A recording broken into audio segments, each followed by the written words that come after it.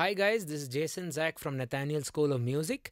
In this lesson, we are going to study the concept of passing chords and basically how you can add some harmonic flavor to a chord progression, which wouldn't want to use the word boring, but I would use it as very stationary and very maybe redundant. It's the same chord repeating, and rhythmically you can do a lot. Melodically, you can do a lot between the two chords. You can add passing bass notes. You can do things like bum, ba ba bum.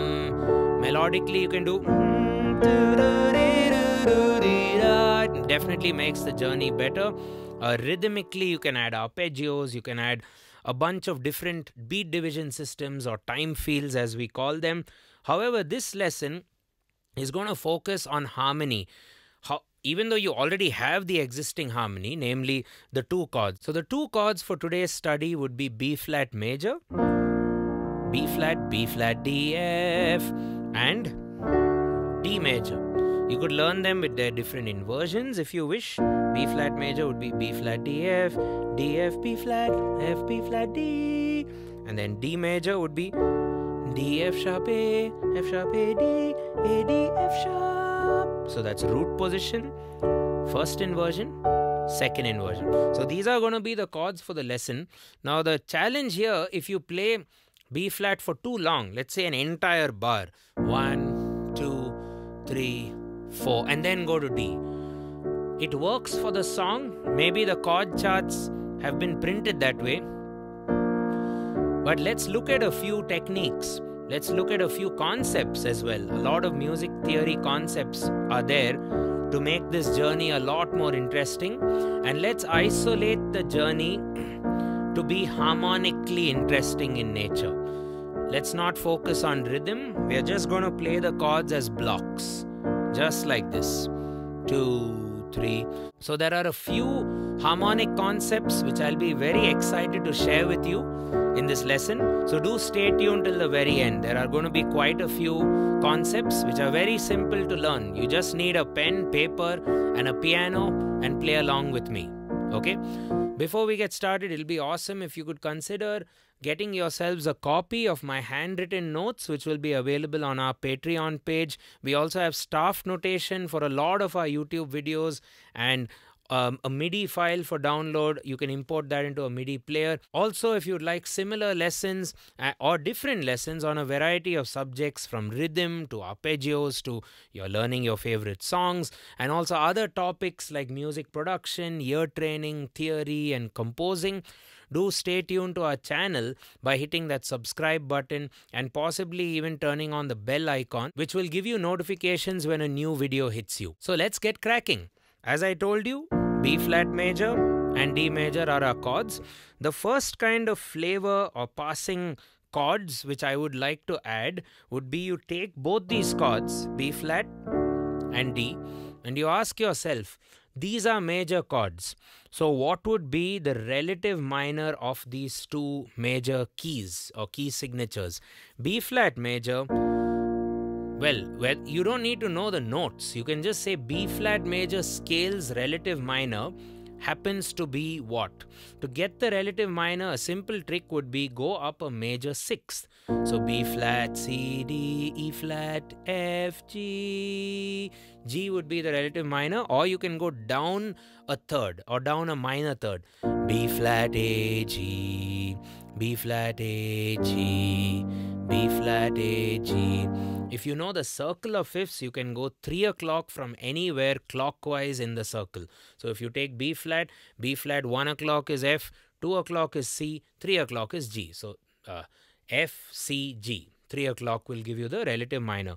It also helps to internalize these concepts, because if you have to use them real time in a real world scenario, it's important to know this just at the back of your head. So we've got the relative minor of B flat, which is G minor.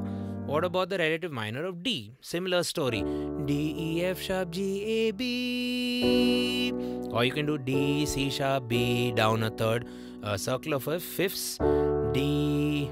And how do we go? Clockwise, right? D, A, E, B.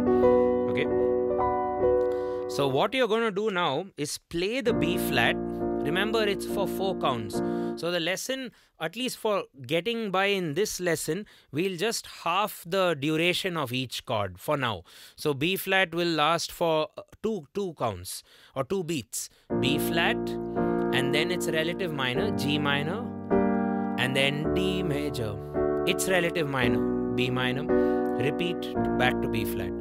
Okay, let's do that.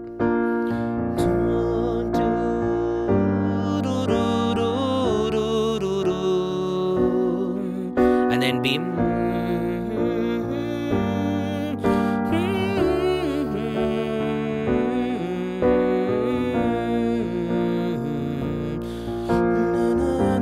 You also get a very unique chord progression because you're not, first of all, B flat major and D major are not part of the usual major scale diatonic system of chords. And even if they were, you may realize that the relative minors may not be diatonic to the scale or the key in which you're working on. So it can create some interesting music and also promote your melody to be very harmonic in nature. What I mean by that is, your melody tends to now survive only by singing chord tones rather than the usual scale patterns, or too many repetitive notes or too many similar patterns or motifs. So you'll end up forcing yourself to sing a melody on the chord tones, and you get a very a progressive sound, used a lot with progressive genres. So if you take la da da, I'm singing a melody with the chord tones of B flat. La da dee dee doo. But I need to shift to G minor faster. So remember, I have 1 bar per chord. La da dee dee dee doo da da dee doo. And I can linger that F sharp because F sharp is also there in the B minor chord. So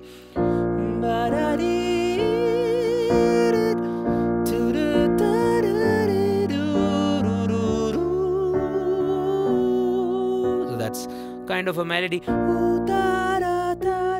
Very rarely do you get the opportunity to do melodic movements like on its own. Sounds quite annoying if you ask me. But with the chords,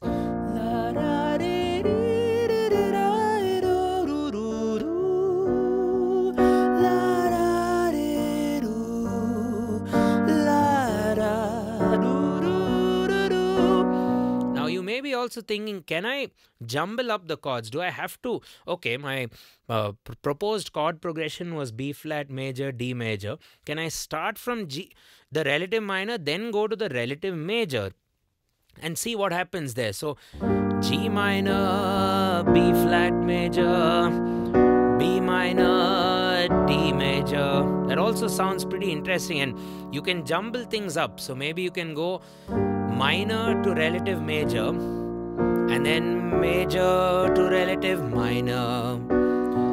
So minor, so I like the 2 minors going together. So maybe you could start with G minor, minor to its major. That gives you a more braver sound, right?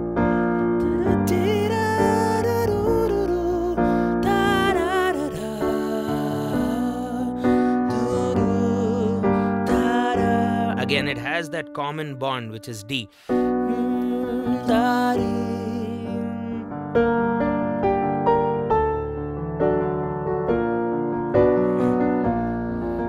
So basically what you need to know is there are 12 keys in music, and all of those 12 keys will have a link between the major and the relative minor, or if you'd like to visualize it from the perspective of the minor, then you'll be minor going to the relative major.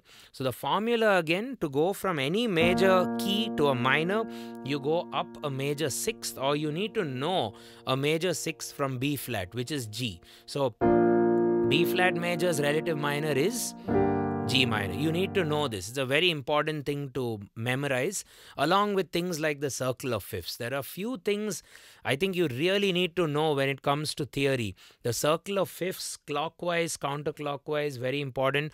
Knowing your thirds, major third and minor third on all 12 keys, very important. And major and relative minor, or vice versa, minor to relative major. These are some very important things or concepts you need to internalize. So B flat to its relative minor, and then D to its relative minor, B minor. And like I said, you can jumble the chords, and maybe if you'd like, you can use these relative minor passing chords as in a passing function. Maybe at the very end of the bar, you can sneak in the relative minor. So B flat major, G, D major, B minor, B flat. Maybe you don't want to mess with the original chord progression too much. You want to just add this flavor to, get you to the next chord. B flat, so that's 3 beats of B flat, 1 beat of G minor, and then 3 beats of D, 1 beat of B minor. So 2, 3, 4, 1, 2, 3. Maybe you can play that as a triplet. 2, 3, 4, 1, 2, 3, 4, 1, 2, 3, 4, 1, 2, 3, 4. And if you add some rhythm to the party, you can elongate these chords. You can play the B flat for an extra bar, and rhythm will make it even more interesting. Okay. Also, you can experiment maybe playing B flat for the same full bar, but then adding a second bar and then playing the G minor. So it'll make a nice chord progression. So you have to experiment. It's just a way to add passing chords, or even if you don't want to call this subject as passing chords, it's just a way to add chords to an existing chord progression without going too much off the radar, and also trying to get a very interesting and beautiful sound as you go along the journey. This is not at all academic. These are, you could say, the basics of music, and even classical music has these concepts, jazz has these concepts, country, gospel, almost all genres follow these same concepts. So let's move on to the next harmonic approach to make the journey from B flat major to D major a lot more interesting. For this, I'm going to use what we call as the Plagal cadence. The Plagal cadence would be a 4 of anything. It's a 4 going to 1, or it's a 4 with respect to the 1. You can look at it that way. So what are my two chords again? B flat major and D major. So how do I get the 4 of B flat, and how do I get the 4 of D? A great strategy would be the circle of fifths. If you write the circle, C, G, D, A, E, B, F sharp, D flat, A flat, E flat, B flat, F, C, you need to count it in that way. You should also count it in the other way. C, F, B flat, E flat, A flat, D flat, G flat, B, E, A, D, G, C. Now, if you move clockwise, you're going to get perfect fifths. That example, C to G, or in B flat's case, B flat to F, right? Clockwise is like this. If you didn't know already, that's how a clock works. B flat to F will be a perfect cadence, or an authentic cadence, or going to its fifth kind of movement. If you go in the counterclockwise direction, you're going to get perfect fourths. Example, if you see B flat, you're going counter the clock, you will get E flat there. Let's look at it from C's perspective. C, anti-clock by 1, you're going to get F. C, clock 1, you're going to get G. So if you go anti-clock, that's F. That would give you the fourth, the perfect fourth. And that's the chord I want to utilize in the Plagal movement. And in the other direction, which we are going to see in the next part, we are going to go to its perfect fifth. Okay, that's giving us the authentic cadence. We've done a very detailed lecture on the study of musical cadences, a very important concept while composing chords. So do check that out in the description. We'll leave you a video. So if I want to find the fourth of B flat, circle of fifths, counter neighbor, which is E flat. That's your E flat going to B flat. That's the Plagal cadence. We also call it the Amen cadence in gospel music. Plagal cadence. And then we've identified that. So E flat is the fourth or the Plagal with respect to B flat. Now if you go D, what is D's Plagal? G, right? Because I'm going to G, I'm approaching. D was always there, and then G is its fourth. So you're adding the fourth chord and toggling that or using that with its tonic. So you're going to end up with B flat, E flat, D, G, B flat, E flat major, D, G minor. And the beauty here is those Plagal chords, passing Plagal chords as I'm calling them, you can make them major or minor. Let's check out all this stuff with minor. But the B flat will be major, D will be major, the other stuff. So instead of it being E flat major, it's going to be E flat minor. And similarly G, which is the fourth from D, will be G minor. So B flat, E flat minor, D major, and G minor. Still works.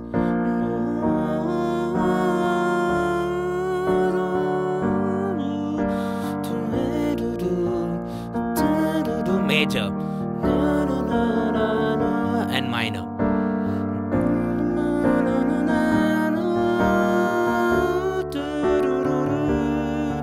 And what's also nice about the Plagal, which I like, is you don't have to change your bass. You can keep the bass as E flat. It actually sounds like a passing chord.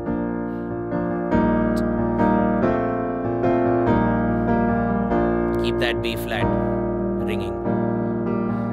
And then D.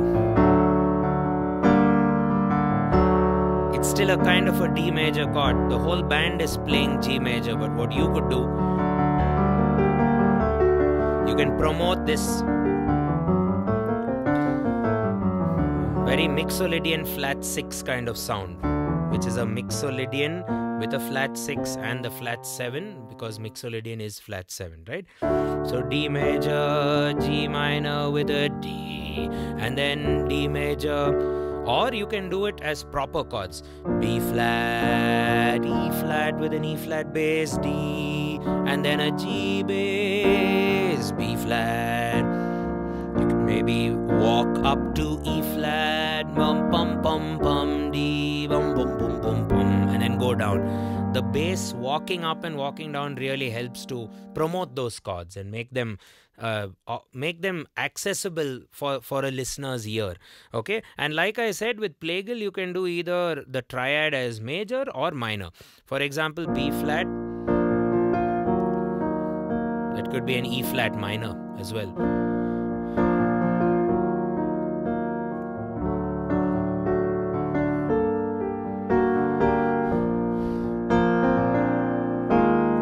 E flat. I like the minor ending. So my personal preference with this movement would be, see, originally you had B flat and D. So to make that interesting, I'm going B flat, E flat major, D, and then G minor, which is still, G is still D's fourth. Perfect fourth, and B flat's fourth is E flat. So that's the Plagal passing, and using a very similar concept, we can do the authentic passing, as I'm calling it. The authentic cadence will be the circle of fifths where you're finding the fifth with respect to the 1. So the authentic movement is actually counterclockwise to the circle because it's fifth. B flat's fifth is F, right? So you're moving clockwise to find the F. And then you move from either, usually you do 5 to 1. But in this case, I'm just getting the 5 chord. So B flat's 5 is F major or F minor. Like I said, the cadences, you can play them. It's just the intervallic relationship, which should be a fourth or a fifth, a perfect fourth or a perfect fifth. So you do B flat to its F, which is F major. That's a 5 from B flat, right? So that's the perfect cadence or the authentic cadence. B flat, F, then D, A, D's fifth is A.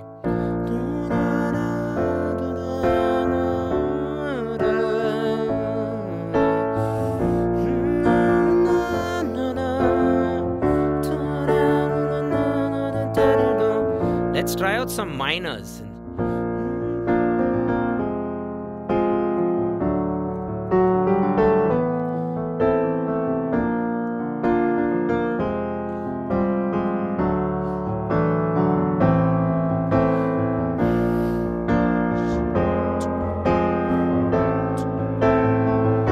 What I like is also to maybe flip that around. You can do B flat to the F, and I don't like the D to A minor. I'd like major, minor, minor, major. I like that combo. So B flat, authentically going to F minor, A, which is the 5 of the D major, and then that links up.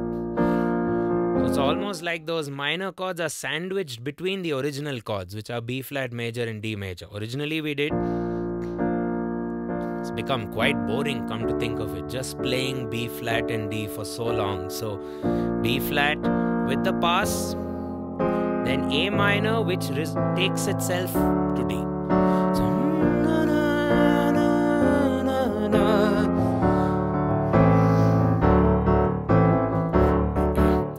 what I also like about these authentic chords or the Plagal passing chords, if ever at that time you want to add some riffy or a rhythmic variation, instead of doing 3, 4, problem there is, or the challenge there is, you're repeating the D, you're hitting D too much, which may sound boring or annoying. So you have that variation created with the cadence, B flat, F minor,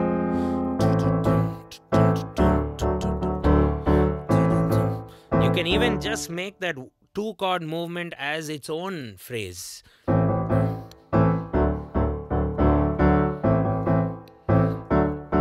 Normal, B flat.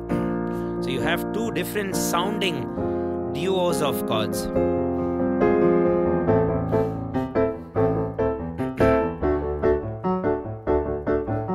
Maybe a more relaxing arpeggio like B flat to F minor, and then more chaos.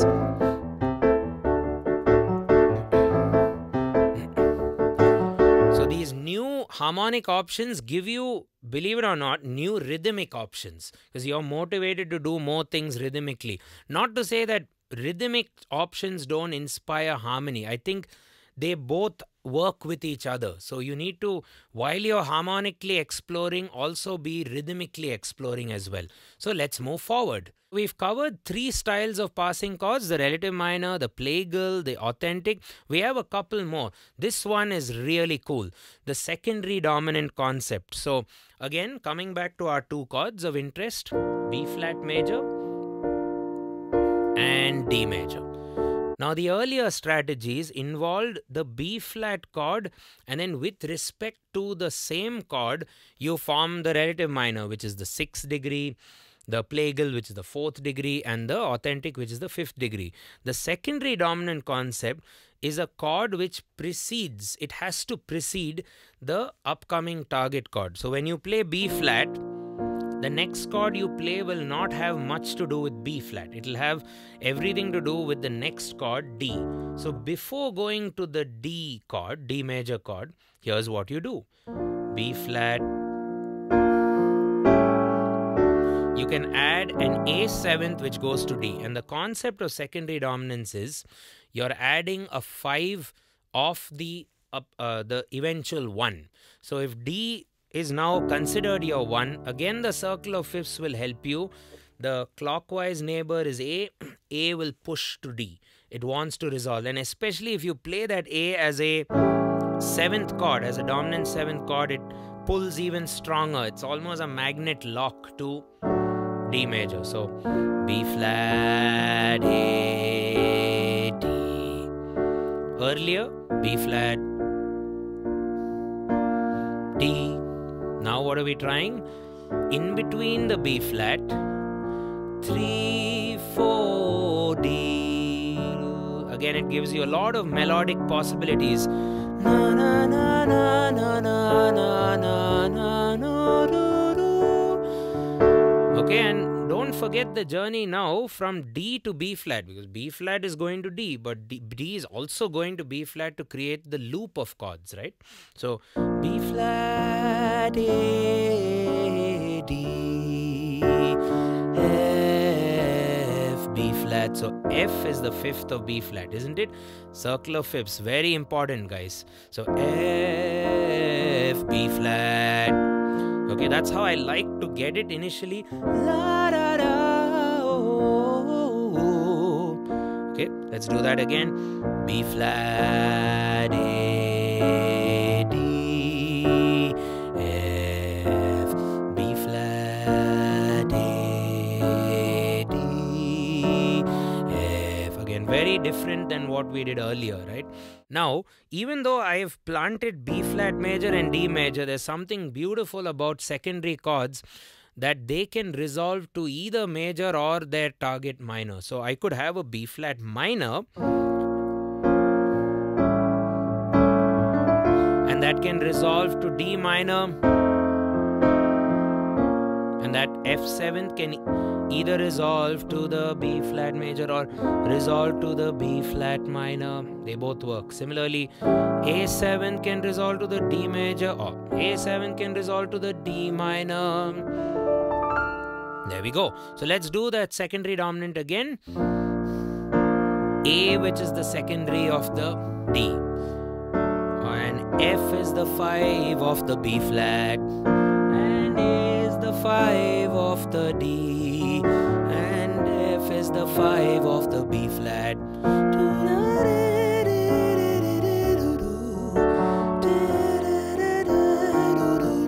See, I like that lick.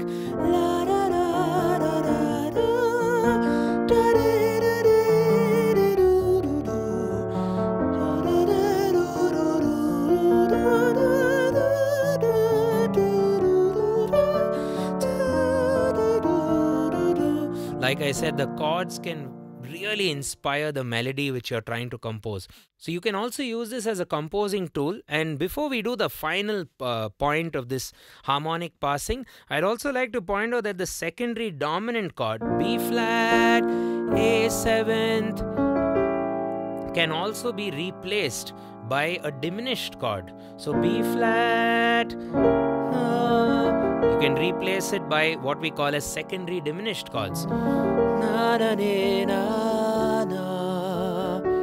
Okay, and similarly, na, na. You can also do a secondary diminished to the B flat. So it's a diminished 7th chord. We won't do that too much in this video. However, I've done a video on diminished 7th chords exclusively and how you can use them to resolve. It's one of my favorite chords as well. So we'll link up a few videos in the description.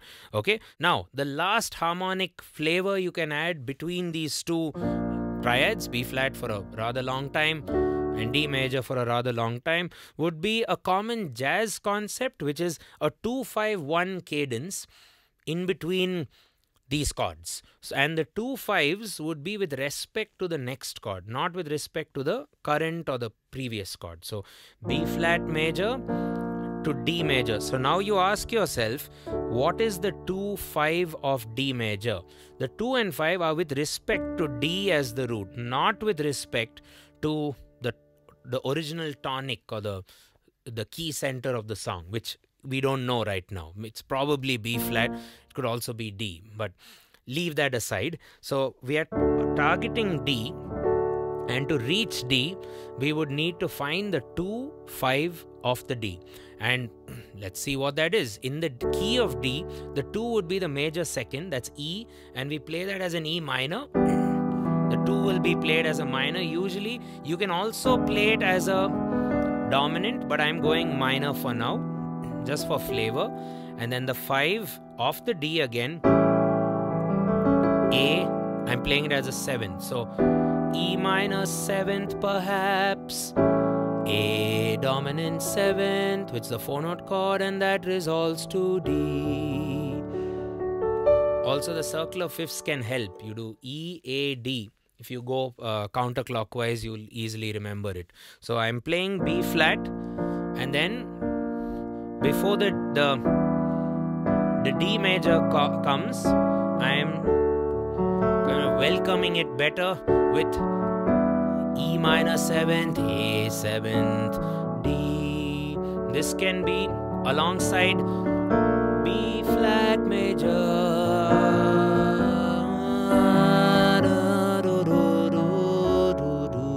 You can play maybe D major also as a major 7. B flat major, E, A, D. Now you want to come back to B flat, so you can do a 2-5 off the target B flat, because the 2-5s will target the next chord. So what will take us to D major smoothly again? E minor, A, D. What will take us back to B flat? B flat's 2-5, which is C minor, F, B flat. One more time. So B flat, E, A, D. Let's just do that again. B flat, E, A, D, C, F, B flat, E, A, D, C, F, B flat. I like the fact that it's minor, dominant, and then the tonic, but you can even do things like B flat, E, A, D, more assertive, all dominance, you know. B flat, E, A, D, C, F, B flat. I prefer a major 7th on my target chords now. B flat, major 7th, minor 7th, dominant, next one's major 7th, or major 9th you can add, minor 7th, dominant, right? It's become almost an entirely different chord progression, but it retains the grounding of the chords. The original chord progression was B flat major to D. So for all you know, your melody could hold its ground or be influenced now by these new harmonic filler chords, which need not even be called filler chords anymore. They can be part of the overall chord progression, right? So just to revise, we've done 5 strategies, if you were to count it. I think it's 5, wherein you have to add chords in between the B flat and the D, which is your existing chord progression. What did we do first? We did relative minor passing,